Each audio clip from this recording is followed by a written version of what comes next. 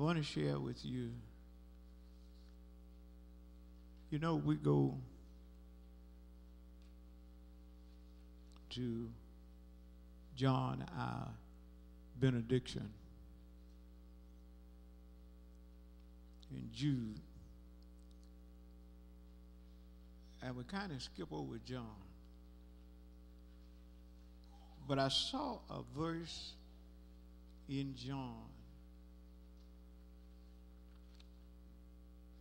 and the part that leads up to it, you have it.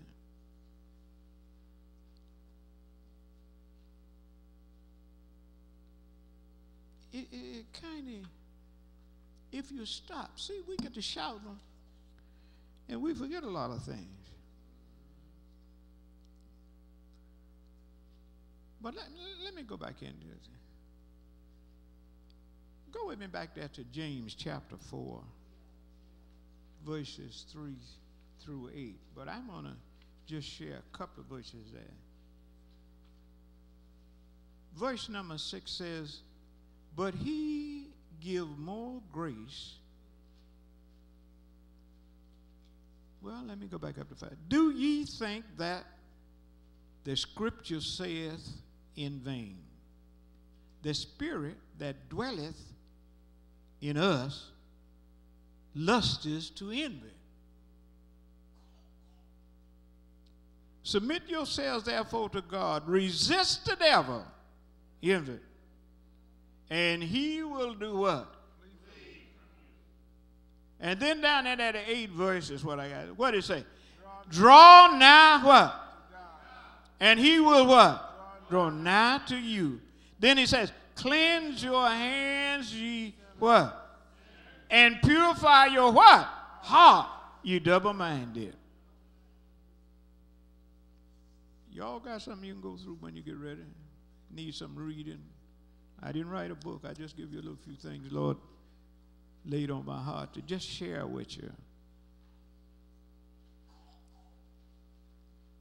1 John 5:15 says, "The man departed and told the Jews that it was Jesus which had made him whole. The man went away and told the Jewish leaders that it was Jesus who made him whole." Oh, that's 2. I try to go quickly through this. Let the Lord have his way. And there's much more to this message. There's much more in it. But I felt like that the Lord could give you something, because sometimes when the preacher reads his scripture, everybody don't have a Bible. And don't read the scripture with him. But if I do it like this here, y'all can read along. That's how we came along, because they read along. We had to read along. And one of the things that I'm glad about today, the Lord has blessed us and allowed us to increase, to move forward, and open doors that we can get the tools that we need down here to represent him up there. Because sometimes we are earnestly desirous, and we are doing what we think that needs to be done, and it's being done in the wrong manner. That's why in 2013, as you seek the Lord, seek him with a pure heart. Learn to get the training that you need in order to represent him. And most of all, take an inventory of self, of me. Do I need to draw closer to the Lord in my everyday walk with him? What is it on the inside that I need to examine myself and say, Lord, cleanse me, strengthen me, deliver me, give me courage. I don't know if you really realize it, but there are times in our lives we need courage. And there are times when we need to encourage ourselves. The Lord had to kind of whoop me about a week ago or 2 weeks ago. I was getting down in what you call it, the pity pat, when you start pitying yourself. Pity pot. I was getting down there. And I was ready. Water coming out of my eyes. I was ready to go down there. And the Lord just hit me. He said, you could have been gone in World War II. But I took care of you. You could have been gone in either of the 3 times you went to Korea. But I took care of you.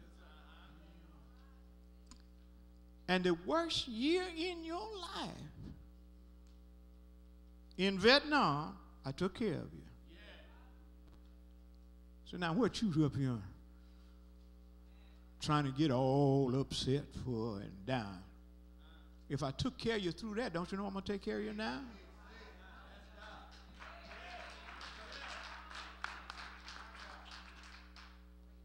And that's why it's important to make sure that in your everyday life that you seek the Lord. And above all, not begging the Lord, but giving him praise. Hallelujah. Hallelujah. Thank you, Lord.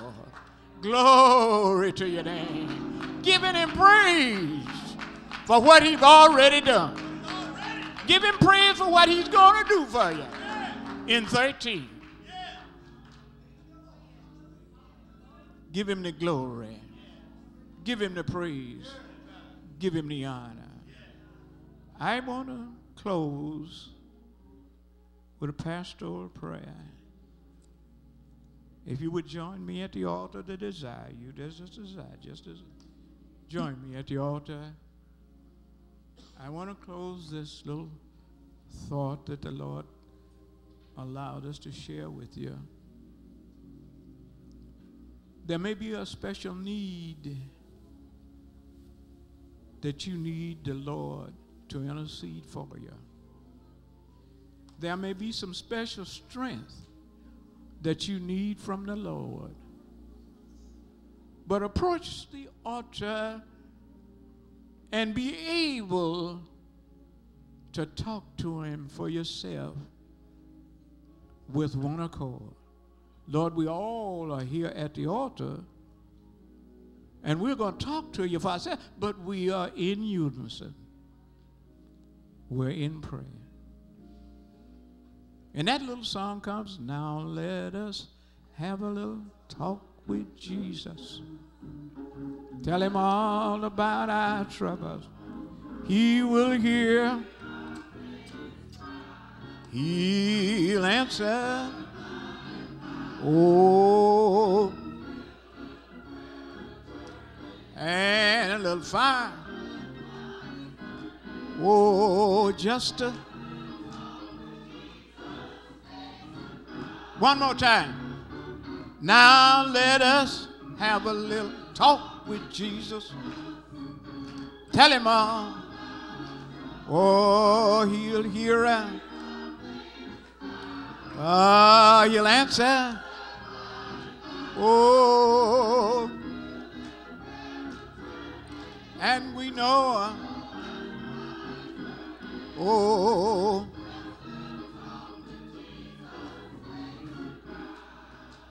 there's another little song that says it. And see, some of us was not there at the time that these songs were written. But some of us were when they were brought to our attention, and we sung them sometime out of distress. I need thee, oh, I need thee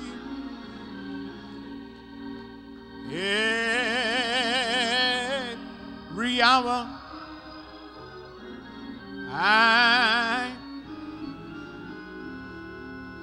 Oh Lord, my Savior, I come. Oh yes, oh yeah.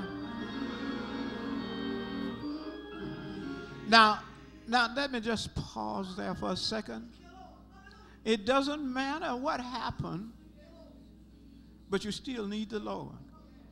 And I'm telling him for myself. Not my sister, not my brother, not my mama, but for me, oh Lord. I need some prayer. I need some help. And I need you to intercede for me. I need thee. Oh, come on and let it out, let it out. Yes. Yeah. Real. Oh, bless me now while I'm at the altar, my Savior. Oh, God. Oh.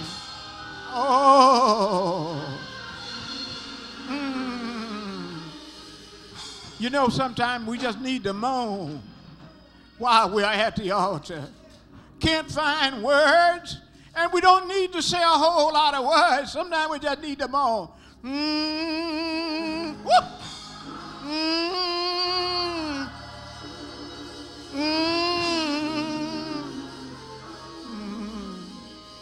Because he knows what we need before we ask him. But here we are. Sometimes we can't find the words. So, Lord, we just moan. And then after a while we say, trouble in my way. Have to cross sometime. Trouble in my way. Say it.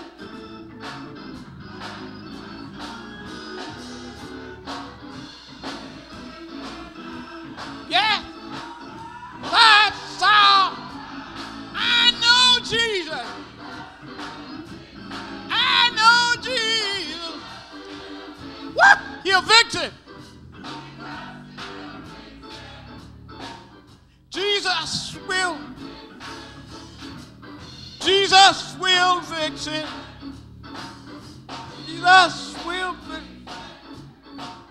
Jesus will fix it.